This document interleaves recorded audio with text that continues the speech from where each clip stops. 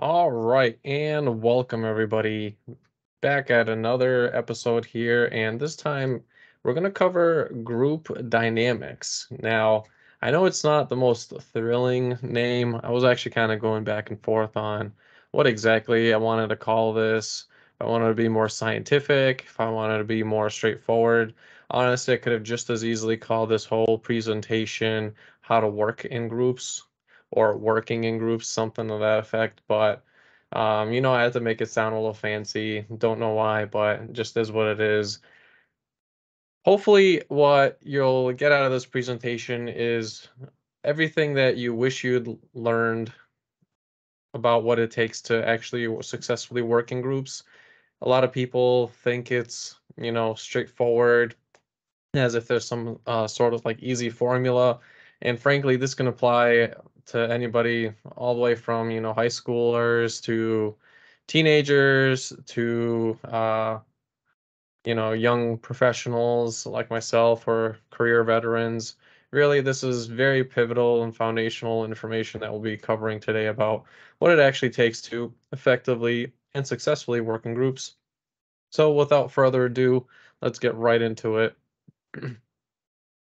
And, just as a disclaimer again, all the photos and whatnot that I have on here are not mine. If they are, I'll reference it as such. But I try to use Creative Commons photos as much as possible and no sponsors. All the work is my original own work, yada, yada, yada. So today, by the end, what you'll hopefully understand is actually being able to define and name all of the Tuckman's stages of group development, and we'll cover just exactly what that is. Um, we'll hopefully also be able to explain the different parts of the brain and what they do and their names. You'll understand how information travels to and from the brain. You'll be able to list some examples of physiological responses, and you'll also hopefully understand where and how to research more information on group dynamics and interpersonal relationships in order to help better educate yourself. This is not a one-stop shop and end all be all. This is meant really to provide you with a good, strong foundation so you can springboard and do your own research. So, just some really foundational stuff, right? When we talk about working and people in general, we're really referring to how it is that our brain functions, and how that in turn affects behavior and how environmental factors ultimately impact formations in the brain, all the way from infancy to adolescence to adulthood. All of those stages of development have a critical impact on the development of the brain. And really, the way that our brain communicates with our body and vice versa, our body with our brain, is through two main parts, what we call central nervous system as well as the peripheral nervous system. So the CNS is our information highway where we have our spinal cord, which is going right up to the brain, and the brain can send signals down there. And then from the spinal cord, we have the PNS, which is nerves branching and reaching to the other extremities of the body. So basically, it's like think of a tree trunk and the branches and leaves.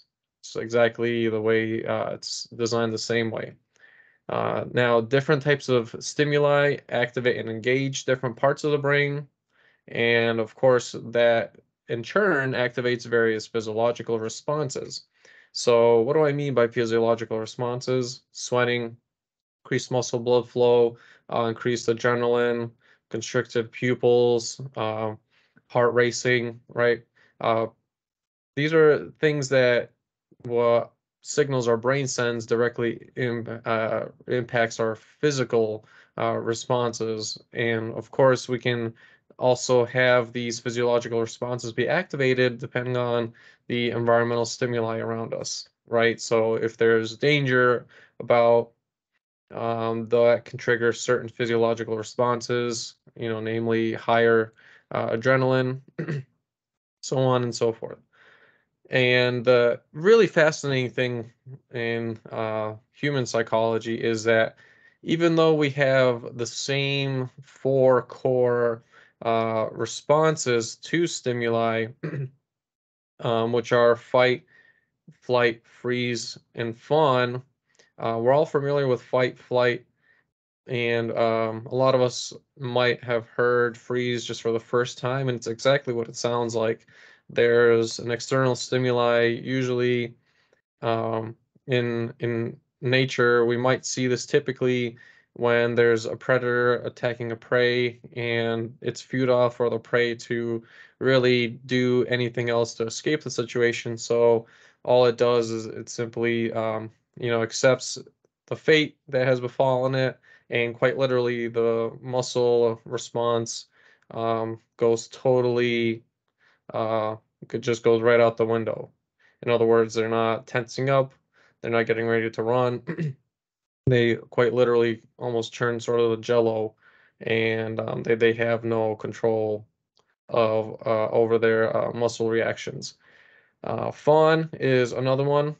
And just to back up for a second for the freeze response, really what you can also see the freeze response in situations where somebody has an increased level of anxiety. Typically, what that means is they've had some sort of negative experiences that are very similar to the one happening just now. It might be that the environment is physically the same, but there's different individuals involved. And a lot of times the anxiety level will rise so much so that they will quite literally just freeze in place and they won't respond with anything. Physically, they're just sort of, they might stand upright, but they're not moving, and they might be experiencing, cold sweats. So that's a physiological response in addition to their physical response of freezing. Um, Fawning is another type of behavior. It's actually quite common to see with infants, especially when you look at puppy dogs and how they behave around older adult dogs, where a lot of the times it's appeasement behavior where you're fawning in order to get a desired response from somebody else, and oftentimes though it's because there's a negative stimuli awaiting if you a negative response awaiting if you don't take this appeasement approach. So oftentimes you'll see puppy dogs licking and grooming adult dogs, and in times that they know they've been particularly annoying and particularly frustrating, and they can see the adult dog is ready to snap at them, rightfully so. And so what do? They try to diffuse the situation by appeasing and fawning. Humans also do this too. A lot of times it's comes out subconsciously where they will say things that they might not even have recollection of saying, or they will do things to appease another party because they either perceive, and it's important, a lot of these responses can be both from a perceived point of view where it's not actually happening, but in their brain, the signals are no less stronger, and they're very much real within the brain as well as the body. That something of similarity has happened previously in their life is also happening now, but it's not actually happening now. It's just maybe some commonalities are present. Say, there was a negative experience they might have faced in a particular park, and they're back at that same park. However, you know, not the same people are not present. They're surrounded by friends and family and loved ones, and it's at a birthday party. Yet, whatever negative experience they might have had just so happen to occur at that park. Yet that triggers appeasement or fawning response, so they'll behave in a certain manner that they towards an individual or a collective group of individuals that they otherwise normally would not be responding to that way. Um, and as it states there, it's really a subconscious safety-seeking response, and it's trying to predict what it is that the other person might want or need in order for you to feel safe, not so much that there's actually any sort of threat present. And that's the fascinating thing about the nervous system and the brain and physiological responses. They occur, these various signals and responses occur regardless of whether something's actually happening or not. Different people have different thresholds for what they're able to tolerate and as well as what they're able to sort of rebound back from, right? Where some people, if they've had a particularly negative experience, they have a different propensity to really come back from it. Some might come back stronger, others not so much. And so it's important to realize that all the four core responses to stimuli are there, right? Fight, flight, freeze, and fawn. The spectrum is people's ability to sort of handle the different stimuli, and not just in the moment, but afterwards as well. How they cope, how they manage, worldviews they might develop, behaviors, other adaptations they might have that otherwise would not have kicked in before the uh, incident occurred. And so the nervous system, right? So we talked about the two communication highways where brain, spinal cord, and tree trunk, and then branches, the PNS, peripheral nervous system, right, branching out. So uh what are the areas of the brain that sort of handle these different tasks in communicating with different parts of the body and how they impact different parts of the body depending on what signals? So we really have three core parts. We have the cortex, and of course, there's a uh, prefrontal cortex, and there's different parts of the cortex as well. We have which handles primarily intellectual tasks. So things like analytical, you know, planning, very logical sequencing. Those types of things is what our cortex is responsible for. We have our reptilian part of our brain, which is really instinctual behavior. And then we also have our limbic system, which regulates and manages emotional behavior.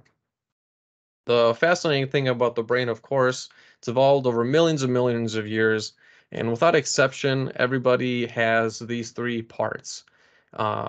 There are obviously instances where somebody might have deformities with a certain part, or they're slightly smaller, and another part might be slightly bigger than normal, and those definitely impact not only people's propensity to handle certain stimuli, but overall behaviors and various other medical conditions that potentially might come with it.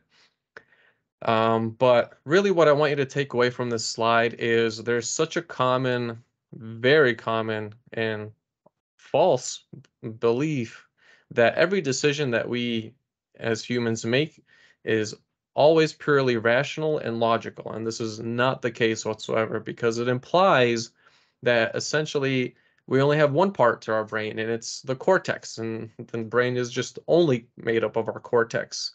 And if that were the case, then humans would really have little to no emotion or irrational behavior whatsoever. We would be thinking purely like a machine, which empirically we know is absolutely wrong.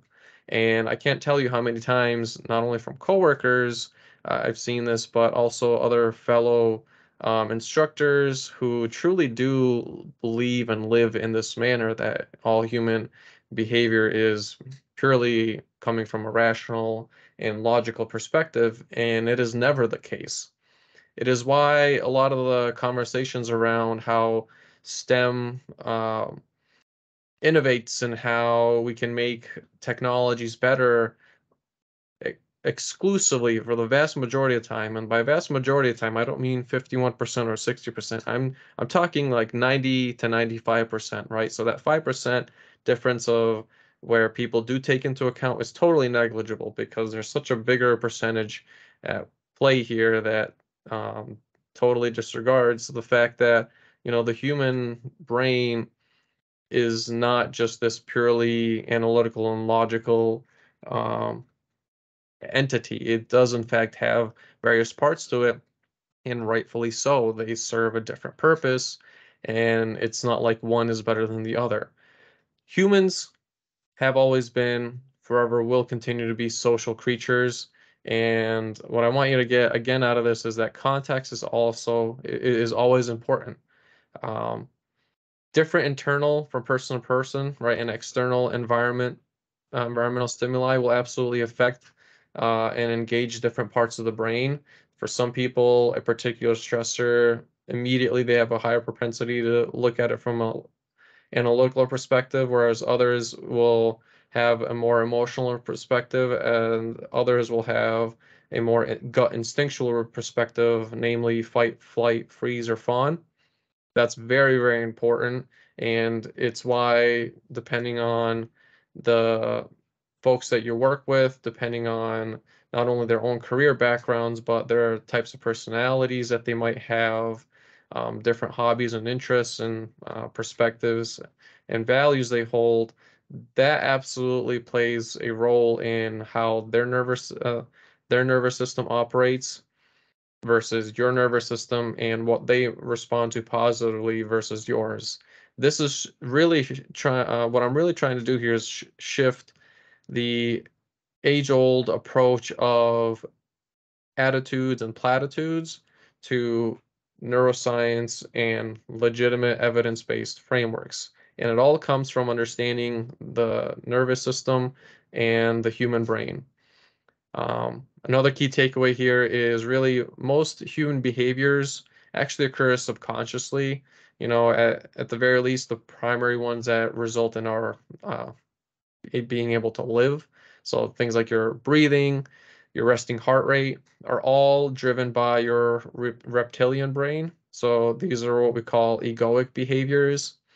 And again, you might have heard the word ego, which is a lot of subconscious values and behaviors that you really don't automatically have full control over and full understanding over um, just off the gate. People need to actually be actively coached, taught, and help in order to assisted in order to adapt away some of the negative responses they have in order to actually learn more positive and pro-social manners of interacting. So it's why you might see people saying silly nonsense or behaving in irrational manners. And most of the time, it does in fact come from subconscious behaviors, from the ego, from their reptilian part of their brain. And it's primarily because they haven't really um, worked through uh, understanding some of those behaviors and how different stimuli activate different parts of their brain and what they have a tendency to respond towards. It is people have, we're born with an innate propensity and ability for the most part to master and learn to manage and adapt these behaviors and systems, but the vast majority of people do not have that, innate ability to just do so without any sort of uh, coaching or assistance off the gate. Most people do in fact need it, and it's not just a one-off, you take one workshop and you're done. It's over many, many, many years. And in fact, when you look at uh, develop development in humans from childhood to teenagehood to young adulthood, there's different stages that they that there's different parts of their brain that they're able to more closely relate with. And a common thing that you see very often with children is that they're very strongly tied to their egoic behaviors. It's oftentimes a very uh, self-focused manner of being, where only their perspective is being taken into account, and also they rightly justify their own behaviors because they feel a need. They don't really know where that need or want comes from, but they feel it, and so therefore they innately, automatically act on that need and on that want. These are the types of things that people learn bit by bit through development, but there's more fine tuning to be done as you enter the age of adulthood, as different parts of your brain further develop, as you're able to understand uh, things like consent and what that means to be able to express and give consent for an adult versus uh, a young adult versus somebody in their, late 30s versus 40s versus 50s. And for a lot of people, actually, the brain as a whole doesn't really fully form and finish developing until their late 20s, which is really to say that specifically the ability to understand and manage a lot of these egoic behaviors really doesn't that full ability doesn't really kick in until we're about 27, 28. And as humans are living longer, that age is being pushed back ever so slightly. And so it's a very important thing to take into account that a lot of these subconscious behaviors, people aren't really um, being able to take full action to understanding them because the brain is not quite yet fully formed. And so they have a higher propensity. It doesn't mean they all. So the difference here, right? I want to stress the importance of propensity, which is, the ability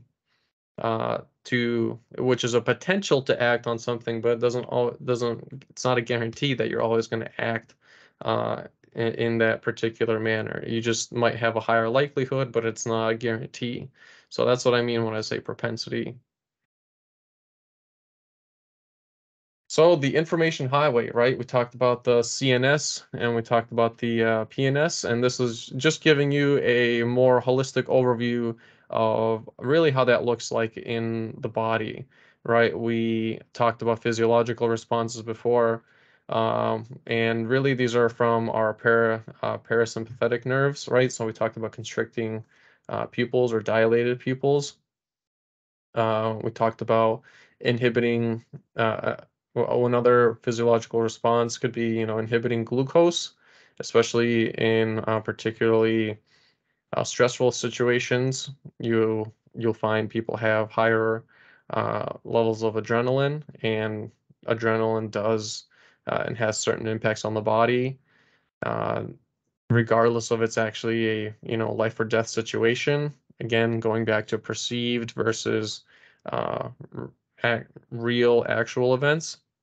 The important takeaway from this photo, aside from just showing you various other um, physiological responses as well as the architecture of our nerves themselves, which you see here on the right hand photo, is what the brain explicitly cannot remember as memories, the body, in fact, does.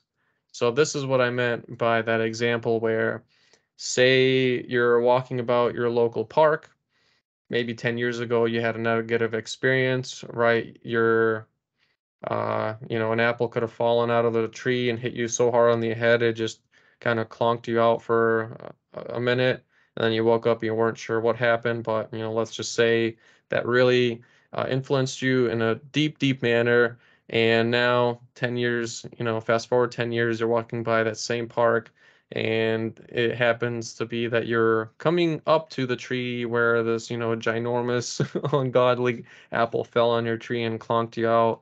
um, as you're approaching the tree, you'll find that even though you intellectually and your brain might not have been able to store that memory, to you it's just another tree and it's just another apple. Your body senses that it's the same spot with the same type of apples that hurt you in this particular manner all those 10 years ago. And so our physiological responses actually often occur unconsciously through the body. And it goes both for positive and negative experiences. And As for what our body does and does not remember, unfortunately, we have no control over that. But what we can do is we can actually help the body sort of unlearn the potentially negative manners of being, and instead learn new ways of adaptation.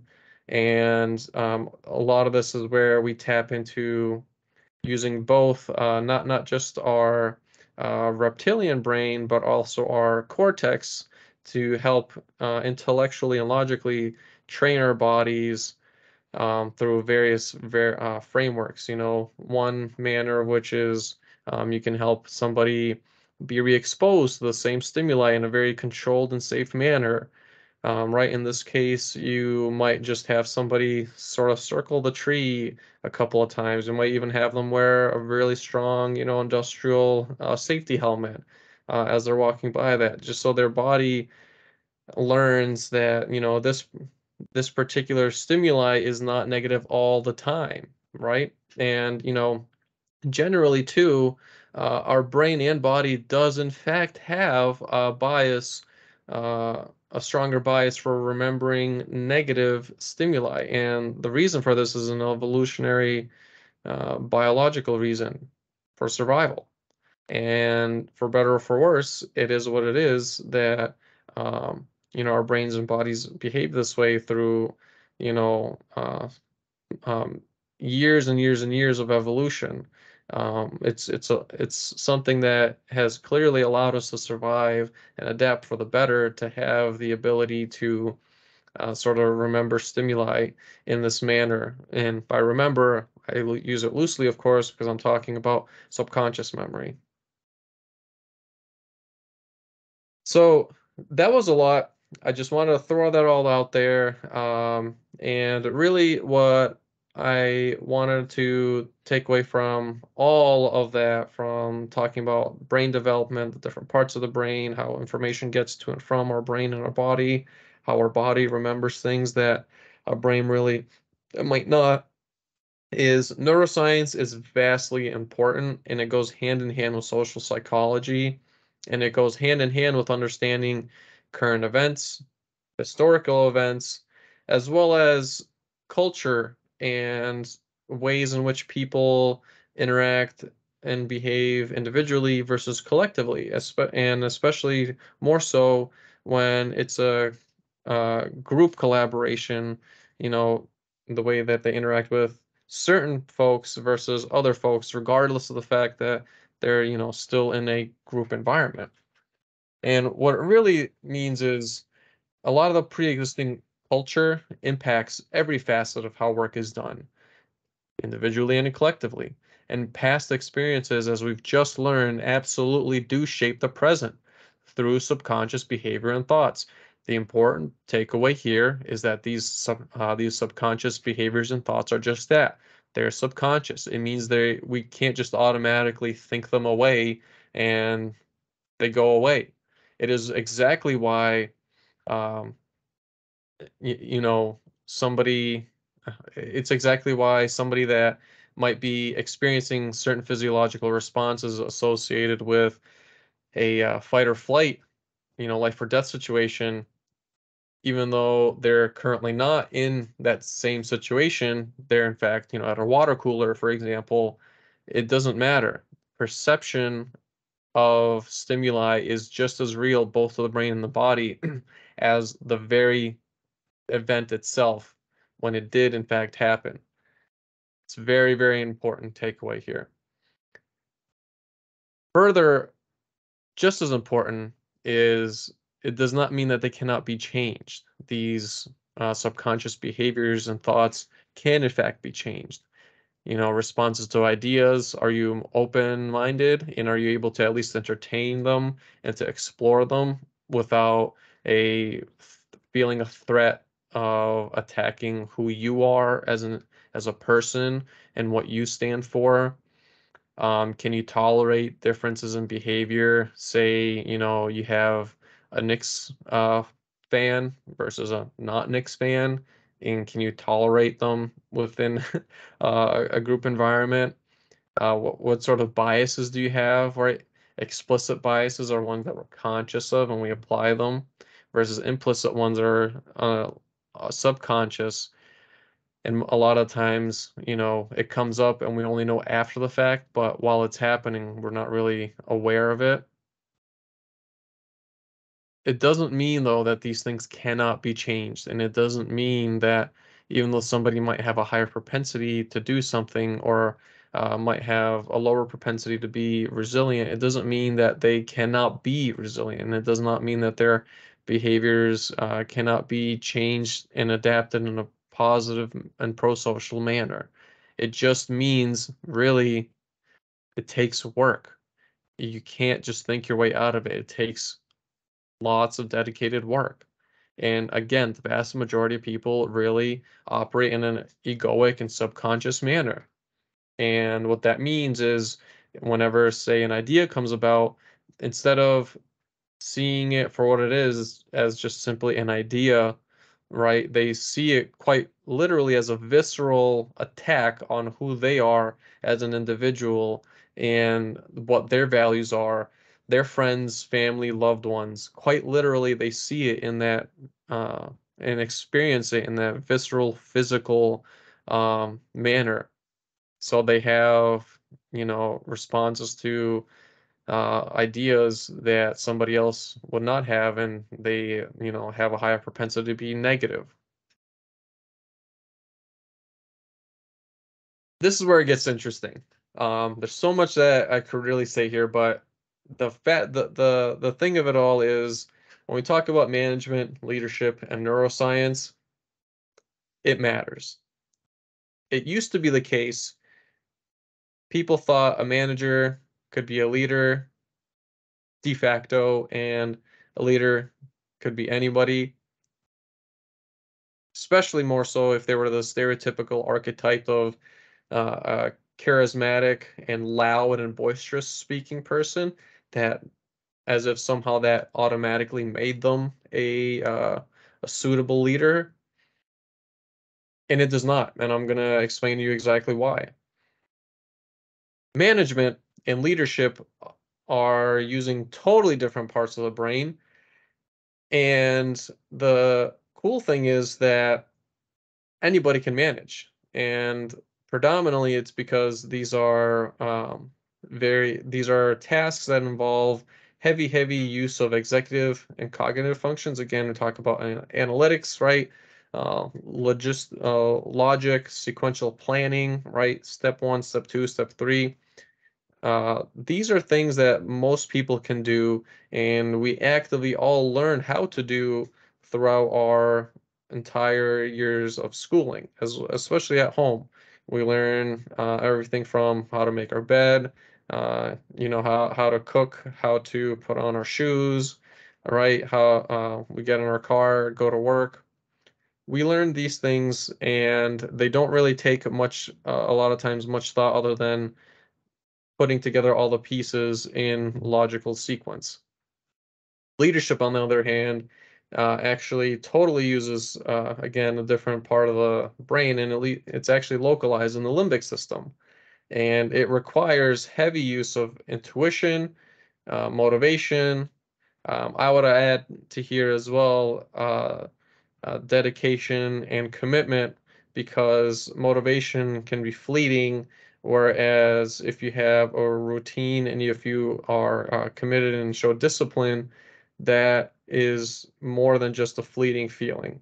That is shown to be time proven, consistent, regardless of what the environmental circumstances are. So leadership takes discipline, management does not, and it involves using other skills. Leadership uses a lot of social and emotional processes. And really, I want to stress here that it's more than just being emotional, right? And it's also more than just being boisterous and the stereotypical, domineering and boisterous type of personality. You need an effective leader can actually use emotional intelligence specifically for the purposes of proactively communicating to effectively help not just themselves, but other people by building trust, managing conflicts, exploring ideas without taking it so personally that they feel it's an attack and a threat to their individual selves and their way of being in life itself. Managers, again, uh, who are used to doing the traditional management tasks do not have many instances where they are really challenged to exercise that part of their brain, quite literally. It just they're often in an environment where they don't really have a need to, and so that's the way the brain works, right?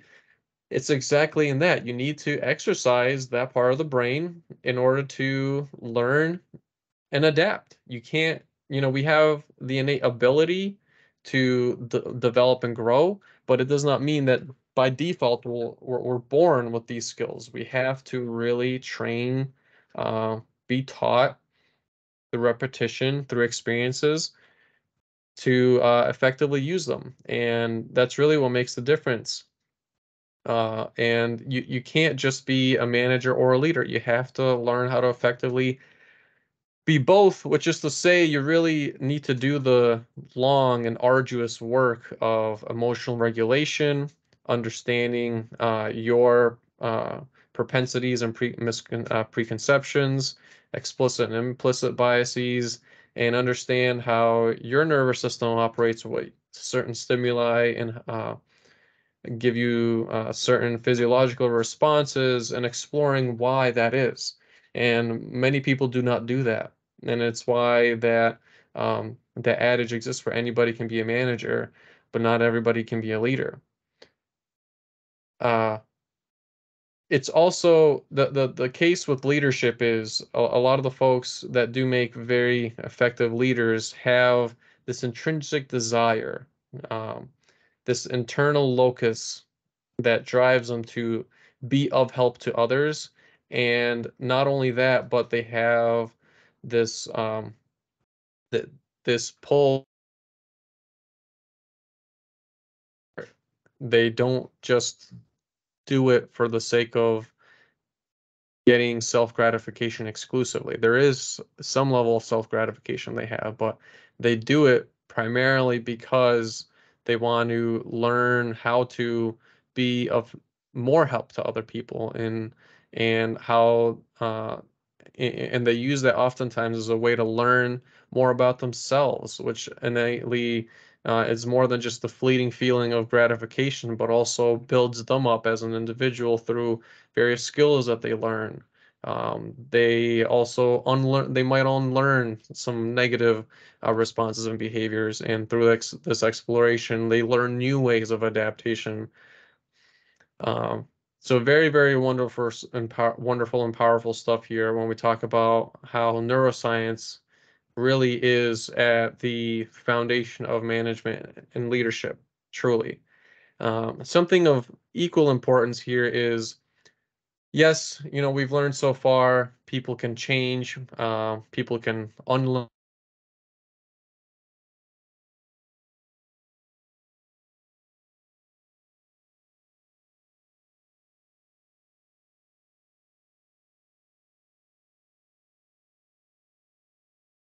you all on its own. But there are, in fact, cases and instances where, unfortunately, it really doesn't matter how how much effort and resources others um, or your environment fosters to help people learn some of these positive ways of being and learning things like this, how our brain is formed and whatnot. And particularly, I'm referring to character disturbed individuals where regardless if they have a formal diagnosis or not, a lot of people want to instantly jump into, well, do they have a clinical diagnosis of a personality disorder? It does not matter. Truly, it does not matter. When I refer to individuals who are character disturbed, specifically, again, it doesn't matter if they have a formal clinical diagnosis, but I'm talking about repetition and of behavior and a pattern that follows. especially a pattern regardless of the environment they are in. And people that, if they're in one particular environment, they have a drive to, instead of help other people and learn more about them, they have a drive to sort of manipulate, control a situation. And then they're, say, in another situation where they are given a lot of freedom and power to do basically anything they wish, and instead of, again, learning more about their subconscious ways of being and how different stimuli affect them, they double or triple down on that same controlling and manipulating behavior. This is how we get really terrible misapplication and total misunderstanding of pro-social management and leadership methods. This is how we get complete misinterpretation and disregard of individual and collective group behaviors, right? They apply the same pattern of behavior regardless of the environment. Oftentimes, you'll see this expressed as platitudes, very vapid behavior, self-centeredness, a lot of hypocritical remarks.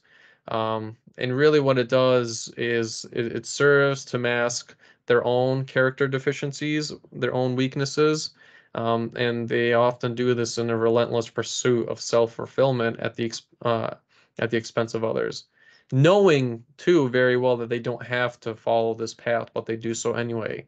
And again, the importance here is that regardless of whether there's a clinical diagnosis or not, it's the pattern of behavior, regardless of the environment, is consistent and the same. That's the important takeaway here. So, moving on. All right. So, we're coming up now on the part which I like to say, so we have our building blocks. We know about the brain. We know how different things might impact our brain and our body. We learn a little bit about cases where some people just, are really sort of beyond help and, might actively or, subconsciously at least be refusing to adapt and change. Um, all that stuff is good, but that's really focused on the individual. This is the part of the presentation that we actually talk about the group. So, with that in mind, who is Dr. Bruce Tuckman? So really, to make a long story short, he developed what's called the Tuckman stages of group development, and it shows the phases that people go through when they come together in groups. As long as there's more than one person within the same vicinity, that's a group. Multiple people, right? More than one, you have a group. Also, we'll see a slide coming up here to show you those phases of the groups. What I want you to remember is that these stages do not happen in sequential order. It is not necessarily the case that they happen in a logical, 1, 2, 3, 4, 5, 6 set of steps. It does not happen that way. Oftentimes, what actually happens is you jump from one to another. It's exactly like when we refer to the stages of grief. Um, some people might never actually come out of one stage. Same thing happens here. Um, some people might go from one to, and progress to another, but then they revert right back to that previous phase. Or some people might skip certain phases altogether and, sort of jump to the end. It is totally not guaranteed that you sort of go through each of the steps in a nice, perfectly logical, sequential manner. Very important. Most people don't get that. So just want to be very, very important and clarify that. And really the stages, um, oh, and also if a new member comes in, or even if an existing member leaves the group, same thing. The group, even though they're at a particular stage, they might very well jump back to to yet another completely different stage, or they might say forever be stuck in that stage or they're currently at, um, until somebody, again leaves. Internal factors or external forces impact the group. These really, though, give you the ground to understand just how it is that people behave in groups. These are the stages that human beings go through when interacting in groups, and we'll see that in the photo here. So we have forming, storming, norming, performing, adjourning, and I'll actually explain. So with norming, there's actually sort of an iterative process there, but think of this, if it helps you remember the visual, aside from the cool naming convention. Honestly, I don't know how he came up with something that rhymes and goes so well, but think of if you've ever seen hens and chicks, think of the pecking order. This is exactly what that's like, except given more concrete verbiage. So a lot of people like to think of, going from one. So if we were to give these a number, call forming one, storming two, norming three, performing four, adjourning five. There's really two iterative steps you do at norming. There's norming and renorming.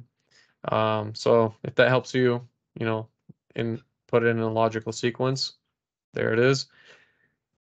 But really, what we have at the beginning here is forming, which is exactly how it sounds like. People are meeting either for the first time or they're people that are familiar with each other. And they learn about, really, this is where they're learning about the opportunities and challenges of what the group is being called to do, right? Here is where they agree to work on goals and actually then set out to do the work. Oftentimes what you find when people are at this stage is they're very motivated to do the work, but they're not really a collective group unit just yet. They're really working independently and, together but separate sort of thing where, again, they're physically together, or in another, in modern times, they might be a remote group, but they're really behaving independently, right? Which is to say, they have their own silos of work that they do, um, and there might be reluctant to share some of that information. It's really nothing to do with direct personal uh, views of the group per se or any one individual, but it's primarily because they're unsure of what they're expected to do, or they might just be uninformed of some of the issues at hand, what the objectives might be, expectations not only of them, but of the team. So that's really where people are at in this particular phase. And now, if they've made it through this phase successfully, um, then really what you have, and really typically forming, unless there's a new person being added, that's typically the only time that folks might be stuck in this particular case, right? Is there another human body being added to this collective? If not, then, they usually progress beyond this phase. And next up, we have what's called storming. And here, what we have is, conflict is arising as power and status are being assigned, right? Depending on what dominance hierarchy is chosen. If it's a top-down type of structure, all that is important. And here you see people voicing individual opinions. Work might be done in the form of trust building exercises to build trust with among teammates. Some people might feel like a lot of excitement. Others might be really eager to, get ready and keep going and, crank out work. Um, they might be just overall really positive. But on the other hand, a lot of people might just as equally feel suspicion, a lot of fear and anxiety. And this really all goes back to the fact that people have different propensities to adapt and manage different stimuli differently. It really depends on the individual and what their experiences are. You know, You might oftentimes in this this is where a lot of disagreements and personality clashes arise. And honestly, some groups might never actually progress out of this stage. It's your job as a leader really to describe the tasks, better understand behaviors, and help your team also understand the behaviors of their respective teammates, and then ultimately teach others and how to deal and handle complaints, as well as you asserting your your appropriate authority to manage and deal those and handle those complaints. Something you'll find in this phase is, tolerance and patience are really your keys to success. Um, just as the old adage says, sometimes you have to ride the storm out. It's really no different in this case. If you're able to make it through that and get to the next part, which is what I like to call our iterative part of this whole cycle, it's what we call norming.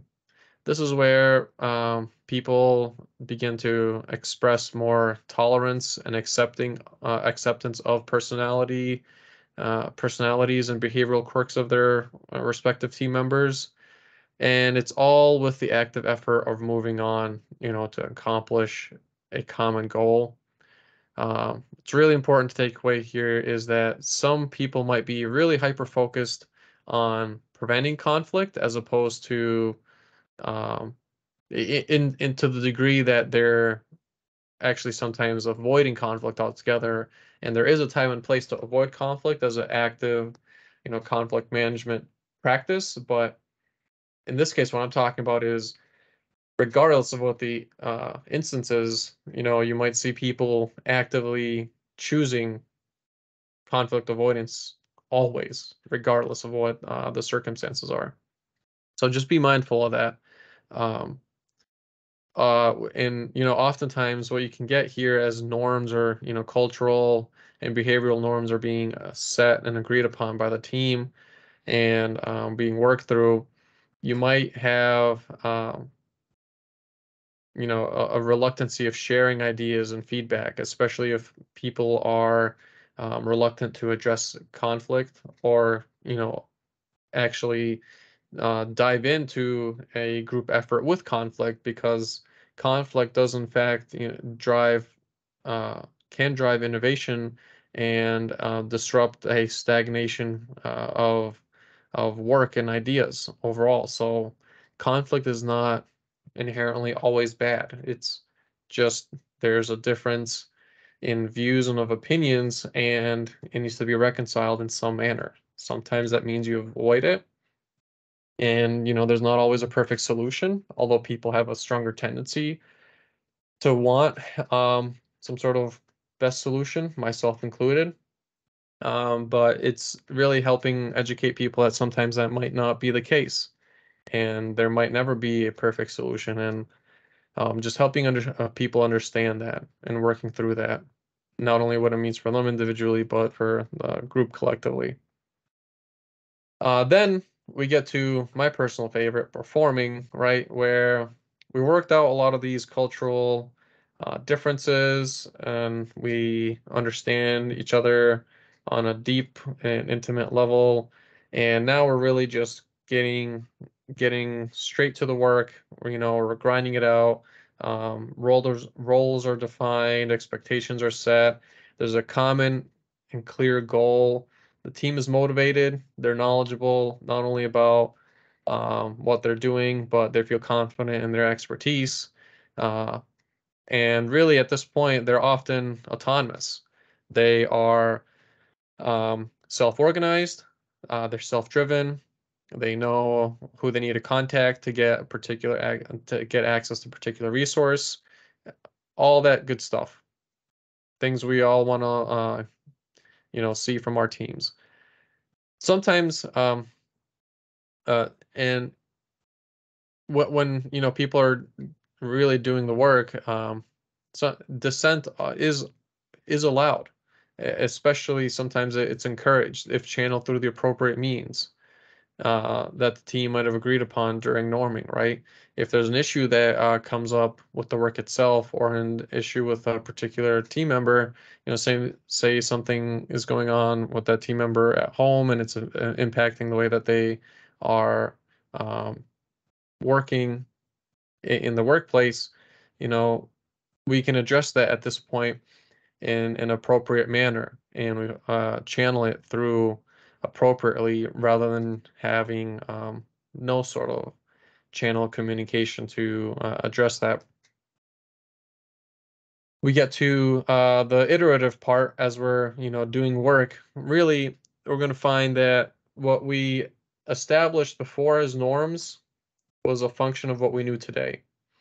So what that means is that we are back to really norming and renorming again. For example, there might be an instances where a team or even the team leader is being too content with subpar performance levels. Obviously, this prevents the team from reaching their full potential and actually achieving objectives. So readdressing that, sometimes that might be an actual, team member bringing up the issue as opposed to the team lead. At this point, people feel confident enough to bring up these issues and without a fear of retaliation or without a fear of there's going to be some sort of negative consequence if they address this cultural norm that seems to be setting in of accepting subpar performance. And then the really the true final phase is the work is complete and the group ultimately needs to be disbanded, right? There was a task at hand, it was completed within a certain timeline, and like any project work, right? It's unique in it's also time bound. There's definitive start and stop time. Um, Oftentimes what you find in this phase, and it doesn't necessarily mean that these people will never work together as a group, but the fact that the group came together for achieving a particular task, right? That was a unique task. Project work is unique. So while they might come together again for other work, it's not going to be the same, and that's okay. That's to be expected. But it doesn't mean that unsameness is bad. It just means it's just that. It's not the same as it was before. You're not making the same widget in this time around. So that's okay. Oftentimes, what you'll find as you are going through the adjourning phase with your team is it can actually lead to a lot of depression and anxiety. Naturally, again, people are social creatures, so they're always wanting to connect, and in this case, reconnect with their team leads. Sometimes, though, a permanent adjourning of that team is best because those people are really just rode the wave and completed the work and never want to see each other. And that's fine too. It's not the case that they have to see each other and be on good buddy terms. It's, just a natural part of adjourning.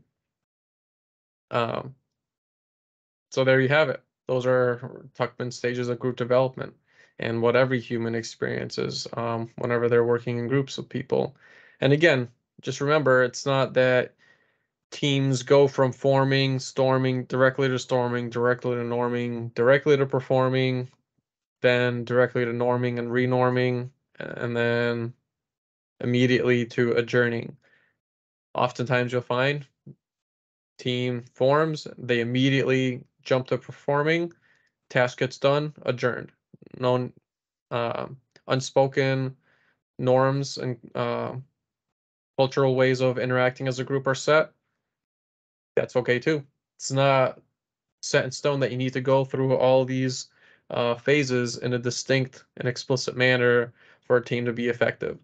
But they do go through these stages, and how it looks like for them, will be very unique to the circumstances and individuals who are involved in the actual making of the group.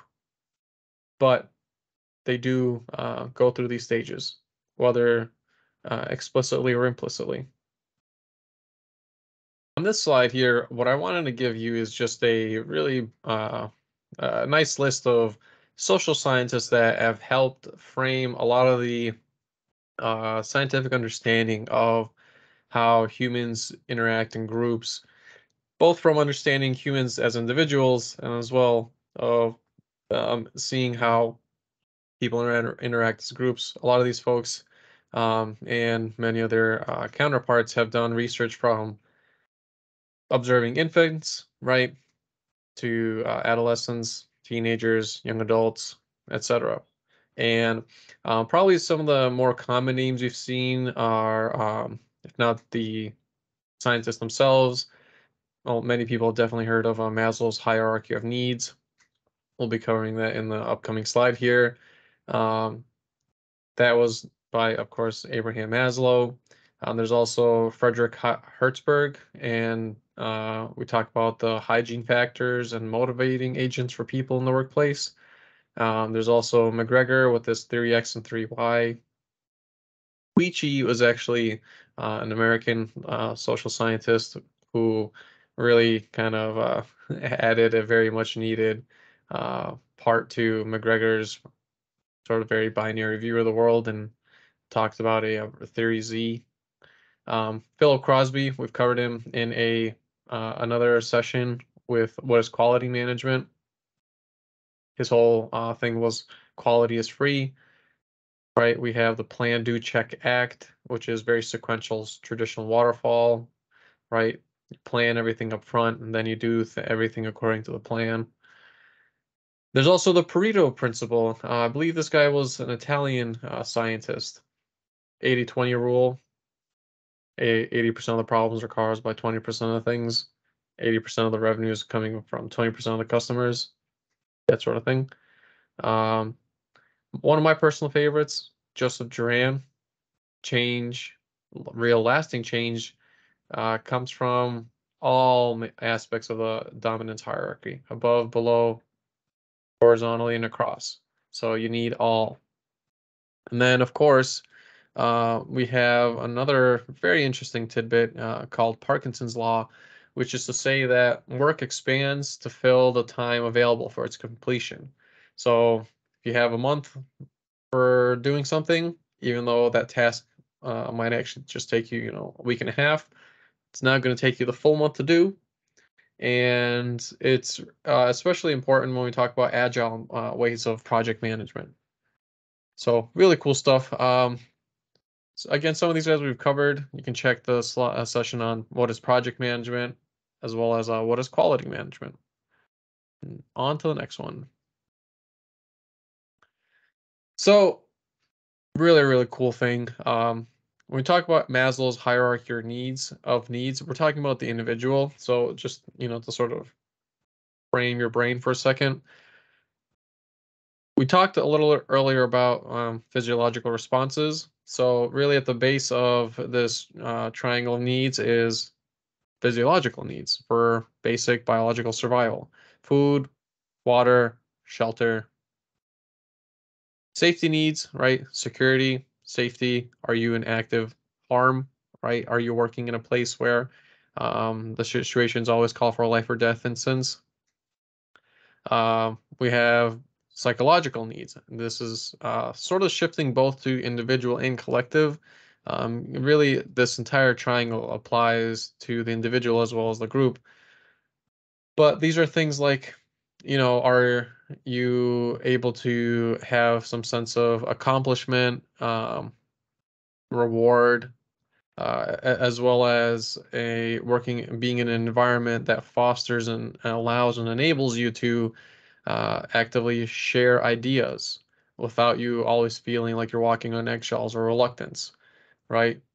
And at the top, we have self-fulfilling needs, which is self-actualization of, you have this innate drive, say, to sort of quote unquote want to change the world, but you want to do it in a way that is unique to you. And some people, might be an artist, other people, they might be building, hybrid diesel engines that run on electric batteries, and they want to do it for cheap, and they want to do it in a sustainable manner, with open source hardware and software. Really depends on the individual, but somebody that's self-actualized understands that not only understands that these are their drives, but they understand how to effectively work with others in a pro-social and positive manner to make it happen where it's mutually beneficial. Really, the key takeaway from this is I just want to show folks that, one cannot effectively channel their energy and efforts into productivity without first getting their basic needs met. Regardless of if it's the workplace, personal home and family life, or really anywhere else, if there's no physiological um, basic needs, food, water, shelter, you're not going to be focused on, achieving peak software engineering performance and cranking out the most lines of code with high quality code at every point in turn. It's just not possible if your organization is completely downturning, and say there's really not no other employers in your area, and you have family and kids to feed.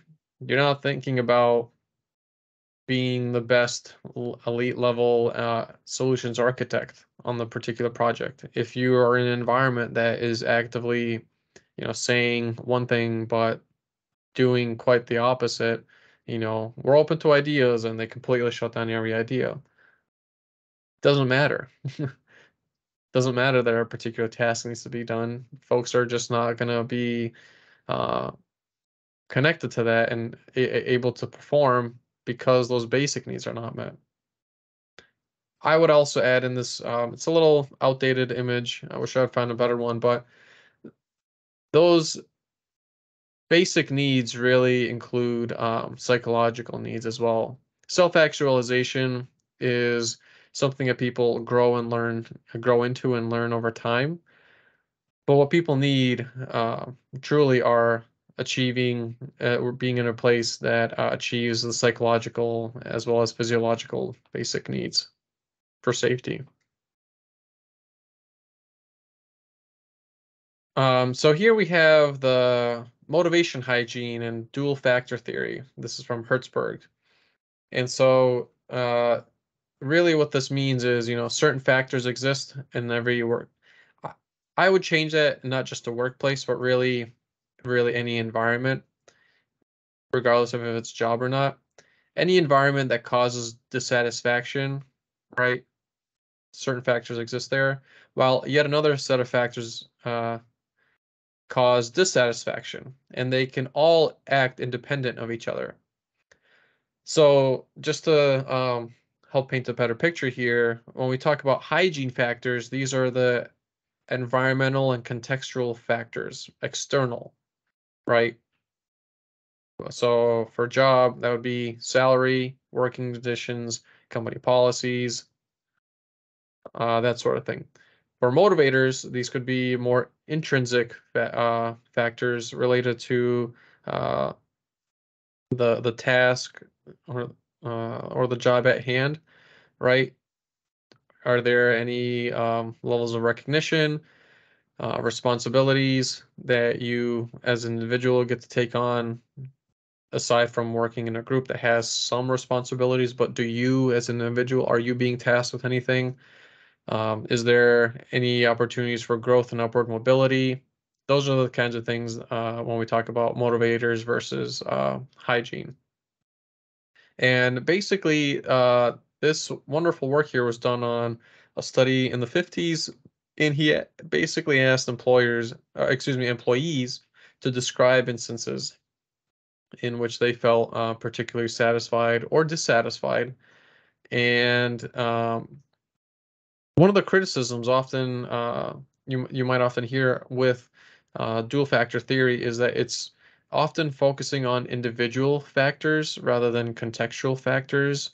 So what I mean by that is there's often a reluctance to address sort of other societal factors at play that are outside of, your small collective unit, right? Yes, you work at this place and there's a job there, but is there a government strife or war happening at the same time that you're also in your job? Those things do, in fact, even though they're on a more global scale, they absolutely impact both motivators and hygiene factors. So that's one of the biggest criticisms of this. I see it more of a sort of a rough tool belt, a tool in your tool belt to paint a really rough picture. And then, of course, you apply external context as necessary. But it's nonetheless, it is still a very good social psychology tool to use to understand individual and group dynamics. Uh, Theory X and Theory Y leadership. There's also quite a bit of controversy around this, but I really when we talk about McGregor, he ultimately summarizes that there's sort of two ways of approaching people, and really it's the way that a manager's attitude, exists, both in front of their direct uh, cohort, on which they are they have authority over, as well as among peers. That behavior and attitude has direct and indirect impacts on employee motivation. There's a book there, you can check it out. But McGregor really talks about theory X attitude of a manager, assumes that the manager sees employees valuing the amount of money they make as their primary source of motivation. They Theory X attitude is one where, work is inherently distasteful because it takes time that they otherwise could have been spent doing something else that they value more. So, Theory X attitude assumes that people will attempt to avoid work whenever possible, and it certainly is true for some circumstances. But again, my personal take on it is really the vast majority of the time that is not the case. Um, Theory X also assumes most people are not ambitious, meaning they want to do as little as possible for the most amount of reward. Some cases that is true, oftentimes it is not. It argues that there is little desire for responsibility, and this attitude prefers to see people as needing to be directed, and it sees people as having no creative aptitude in solving problems. Oftentimes the way I've seen Theory X frameworks be used effectively is if there's a particularly difficult team member involved. Usually it's an individual, just and sometimes implementing these levels of control and direct, purview can in fact be effective. Oftentimes though, it's not. Um, and if we take a look at the Theory X toolkit, we can very clearly see why. So talk about coercion, right? Forced ways of being, micromanagement, implicit threats, right? In the case of a job, firing them, tight controls over work, that sort of thing. Nonetheless, it's effective in its own right in very certain circumstances. Now, on the other hand, theory Y attitude, you're assuming that most people are competent and they are creative enough to essentially fix their own problems and achieve the goals that they were tasked with. You also have a more positive overview in that people are capable of handling responsibility, and it's because you see them as being committed not only to the quality of the job, but also because they feel like it's satisfying their higher needs, and by needs we're talking about Maslow's hierarchy of needs. You're also viewing people in a way that they can be self-directed, where you don't need such tight levels of control, and really you can just allow people to naturally organize themselves and work it out. And of course, if this is equally applicable when we talk about, uh, you know, adults versus children. Toolkit same toolkit applies, but you'll use it based on the situation circumstances.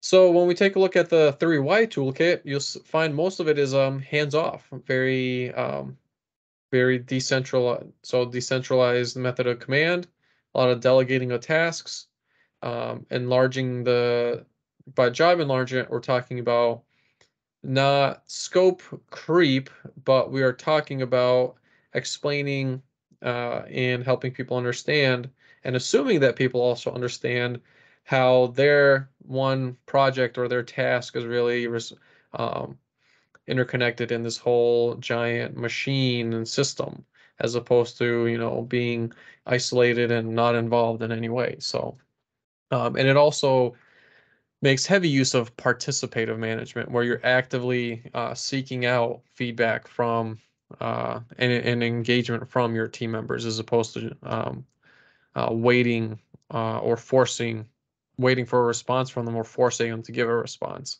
It's much more natural. Now, interestingly enough, Oichi, so again, he was a American researcher, and it was at the time where the Japanese automakers were really outshining American automakers. And when we talk about Oichi's Theory Z, really what he's doing is he's taking a sort of hybrid of the two, but expanding on it even more. And a Theory Z attitude is really emphasizing that. Uh, Employees across the entire organization, when you give them a high degree of freedom and trust, they're going to do the right thing. And they're going to take responsibility, and they're effectively going to self-organize.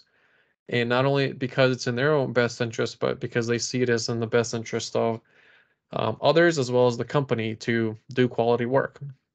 It emphasizes consensual decision making, long-term employment, slow sometimes, and data-driven evaluation and promotion, as well as more holistic and humanistic concern of employees.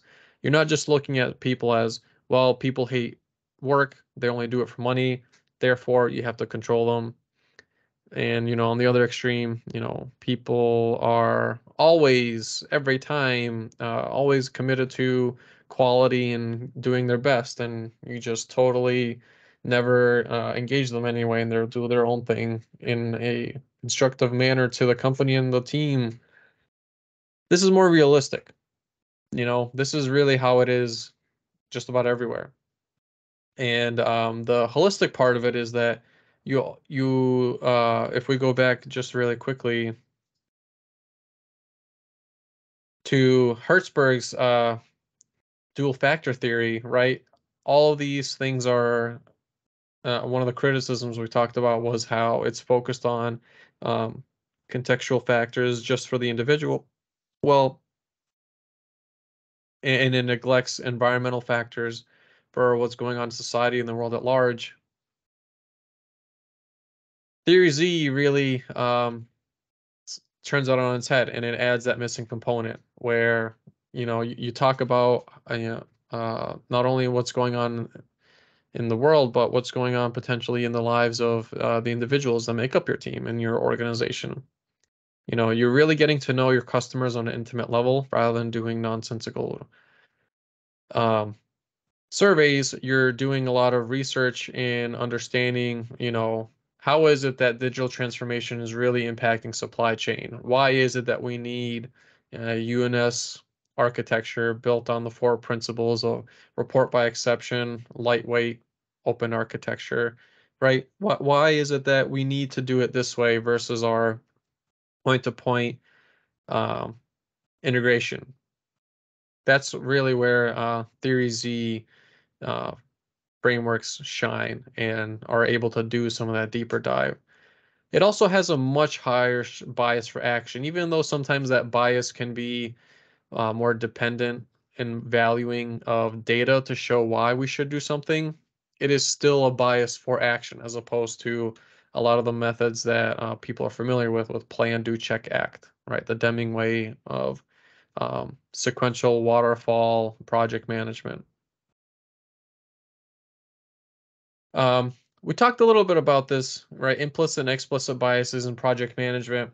All this to say, um, biases do not just come from culture. It's really driven by physiological responses, which is to say that you have to have a mastery of neuroscience, understand what potential um, events, what potential incidents people might have come across before, and how they view the project, the world today at large, right?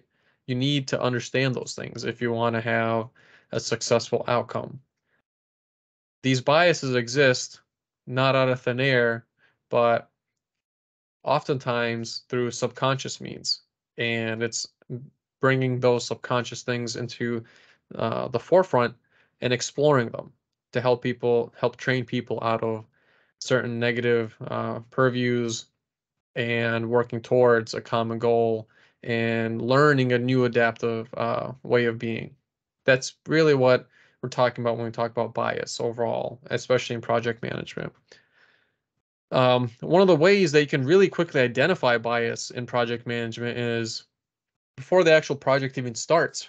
If we look at, if you recall in our first video about what is project management, right? The charter actually marks the birth of the project, but the business case document is where you can actually start seeing potential avenues where bias will rear its head, implicitly or explicitly, right? Because business case documents are really just taking a look at the problem at large.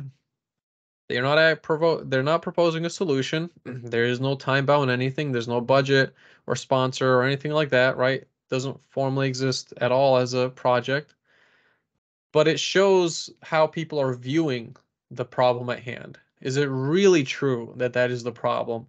Or is it currently just how the organization or the team thinks about the problem? That will definitely give you a huge window into further, not only further complications on the road, but potential lenses of bias that you as an individual, your team, your organization as a whole might be viewing something. So the business case document is a great, great place to go always for getting a kickstart on understanding some of these biases. This is a slide. I actually want to do a little deeper dive into. Now, I've shown before, right, the different organizational structure types, and I just want to do a deeper dive and sort of explain not each of these columns and each of the structure types. Again, the most important takeaway here is that there is no such thing as the best organizational structure. You adapt the structure as well as your management techniques that best fit your needs at the present moment, and you simply iterate accordingly. You might have heard continuous improvement. This is a facet of that. Until such time that you reach a lighthouse moment, right? Where, we take a look at our innovation graph, sort of an S, and it plateaus at some point. And then the lighthouse moment is where innovation occurs, where it's the same game, but the rules are totally different. You jump up a step. That is what um, still applies today, and I just wanted um, to readdress that here. Another thing, again, just to reiterate, what's different from humans in particular to all other life forms is that it's we have the innate ability to instantaneously create and change social structures to meet the current need. Meaning, what we do today is a function of what we know how to do now.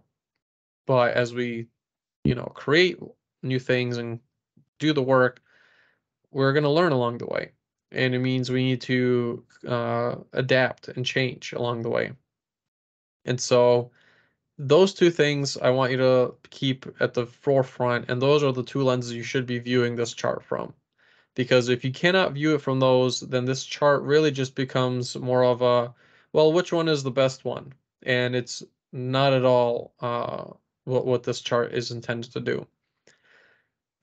So now that we have that, if we take a look at this list, at the top left, we see organic or simple. A lot of times you'll see this type of dominance hierarchy within startup companies where people are wearing many different hats.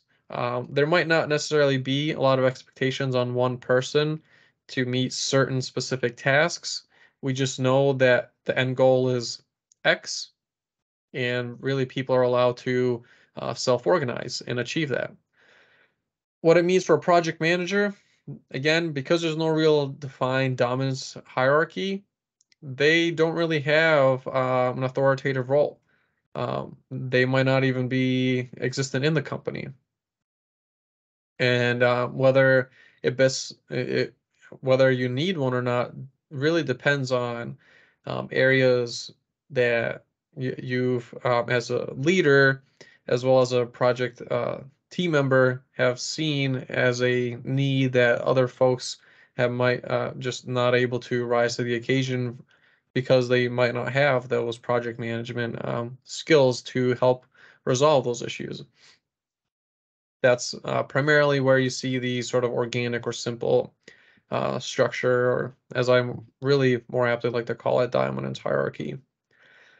When we take a look at the next one, functional, this is specific task, specific responsibility, and you're limited to just that task, right? You have a safety engineer that specifically handles checking safety PLCs at a specific point in time, and that's all they do. That's all they do. Who do they report to? They report to functional manager.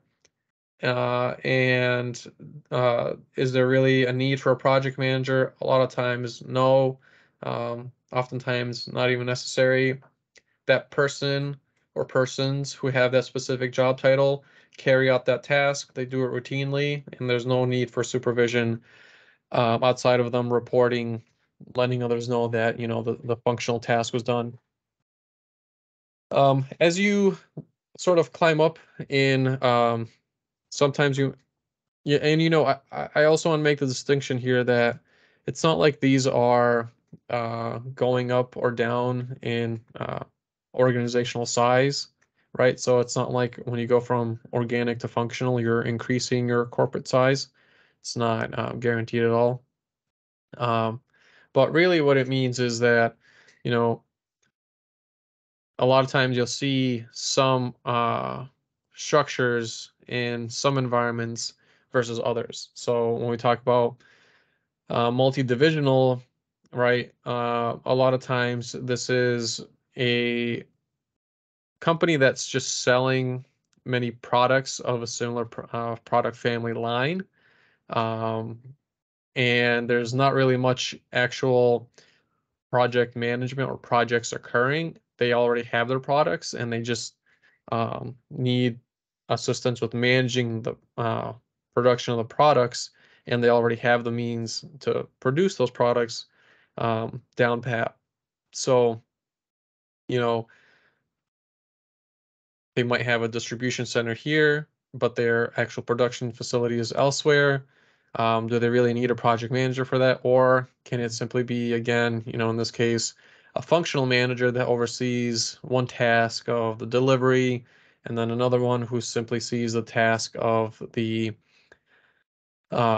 consumption of the raw goods, and then another task of, safety engineer managing the safety of the production of that good or goods.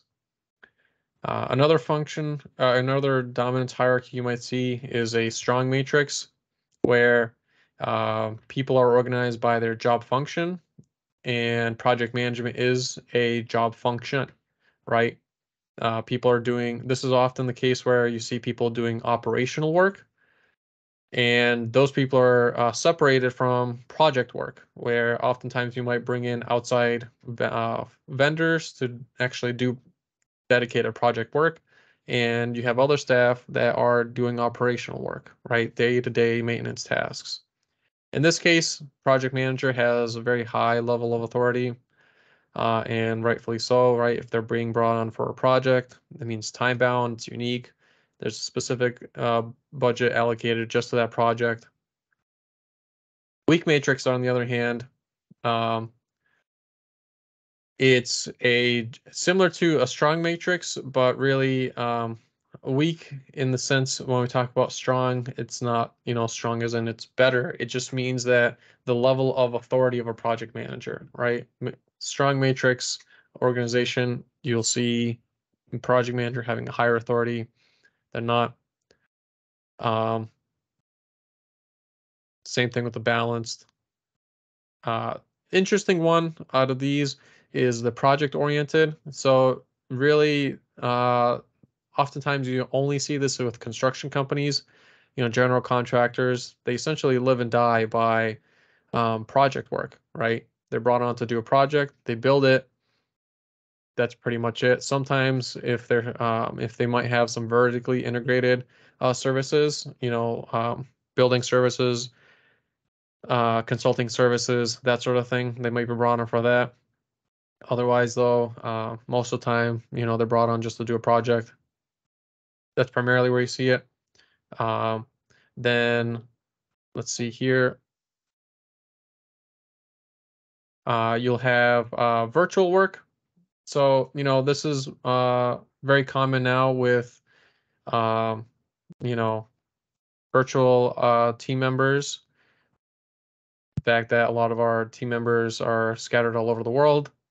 Uh, can make it very difficult. Hierarchies, responsibilities, expectations, who has um, authority. It can be challenging. It's very, very varied, to say the least. The PMO, it's it's a difficult one. We'll actually cover it in a next slide, but the PMO, aka the Project Management Office, has changed quite a bit over the years. Um, so let's go ahead and talk about it. So the formal definition of a PMO, right? Very convoluted. I mean, I've read it through it a couple of times, but organizational structure that standardizes the project related governance processes and facilitates the sharing of resources, methodologies, tools, and techniques.